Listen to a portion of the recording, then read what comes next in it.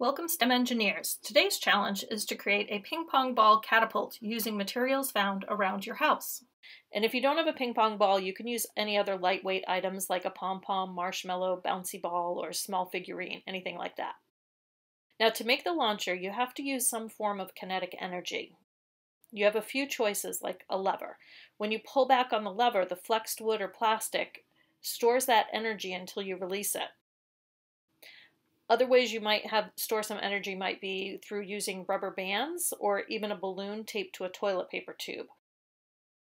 I've included several pictures to give you some ideas about how you might build one.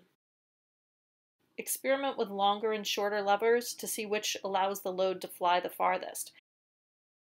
To make it more fun, find a box or a target and try to get your projectile to land in or hit the target.